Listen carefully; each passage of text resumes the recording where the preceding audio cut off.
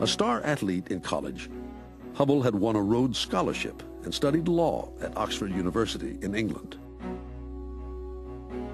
Upon returning home, however, he decides against becoming a lawyer and heads off to graduate school to take seriously a fascination with the stars that he has felt since childhood.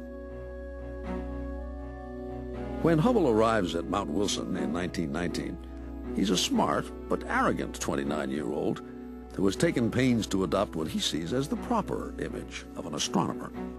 What he tries to do is to create this portrait of himself as a kind of natural-born patrician.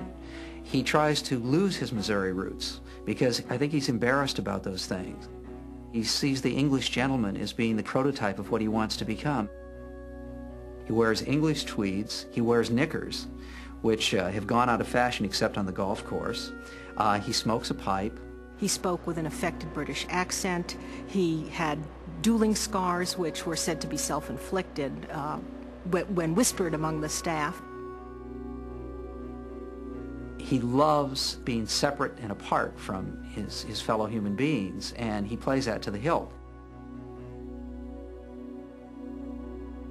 In time, most of Hubble's personality quirks are overlooked because he's an excellent astronomer with a gift for asking the right questions. Hubble wants to unlock the secrets of the nebulae, faint, fuzzy smears of light that have puzzled astronomers for 1,000 years.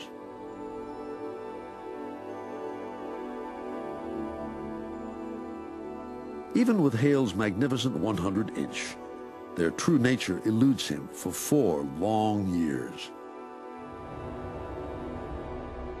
Finally, in October of 1923, while photographing one of the spiral arms of the Great Nebula in Andromeda, Hubble catches a break. He took a 40-minute photographic plate and developed it the next day and looked at it and thought he saw what was then known as a nova. That was another hot topic. That is, what were novae, what were stars that brightened unexpectedly.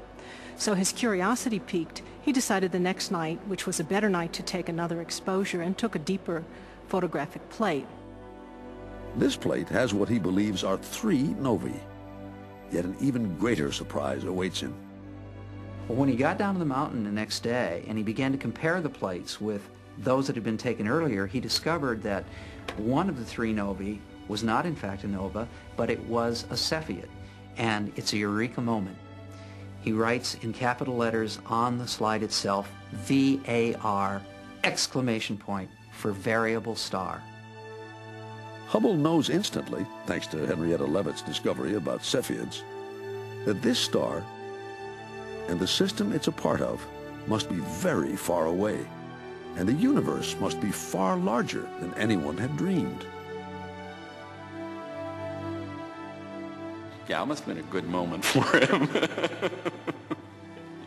What he found was that the distance to M31, the Andromeda galaxy, one of, turns out, our nearest neighbors, is about 2 million light years. So people had been talking about the scale of our galaxy, 10,000, 20,000, 30,000, maybe 100,000 light years.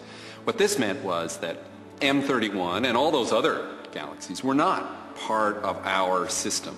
They were themselves big systems equal to the Milky Way. There are, in fact, billions of galaxies, each one containing hundreds of billions of stars. Hubble's discovery of the stunning size of the universe and the multitude of stars and star systems that can be found within it changes forever our picture of the cosmos.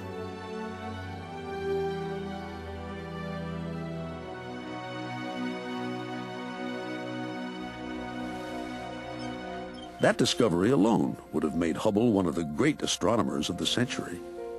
But he continues to study distant galaxies and makes an even greater discovery.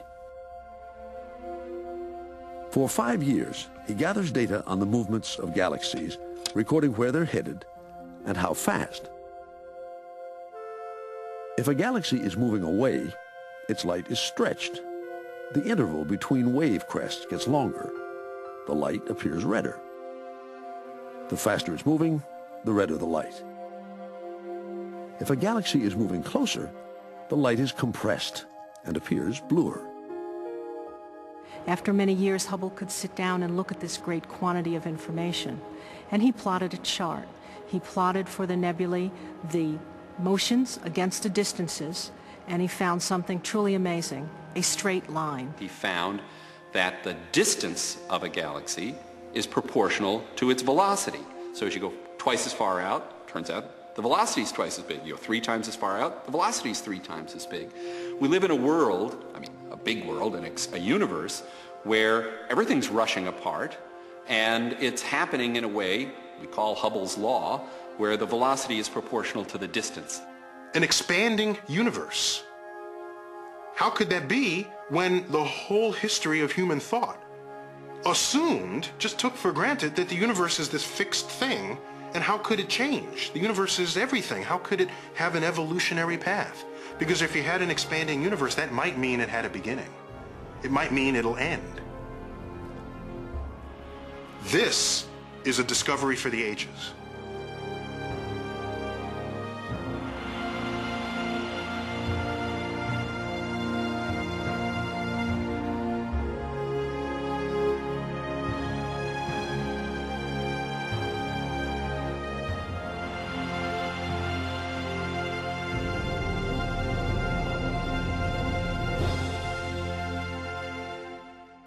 Before Edwin Hubble's discovery, even the great physicist Albert Einstein assumed that the universe is fixed and eternal. His original equations for general relativity had predicted a changing cosmos, but Einstein was unable to believe his own theory. So he added what he called a cosmological constant to bring the universe to rest.